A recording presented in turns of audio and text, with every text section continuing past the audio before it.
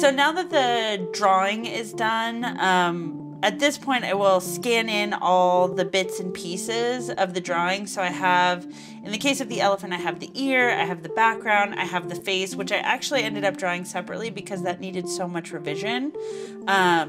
Mostly because of my mom. It was her fault. It's a monkey. Monkeys are tough to make cute. He just looks Let me see this one. I just picture going, creepy. Gosh, I'm sorry. Now that she's caused me all this trauma, I have to scan this in pieces rather than as a full drawing. Now that I have all my pieces in, I'll start layering them on top of each other, and I can see that, okay, I get my ear to sort of fit in the outline of the background that I drew, and then I'm gonna bring in the original face that I drew.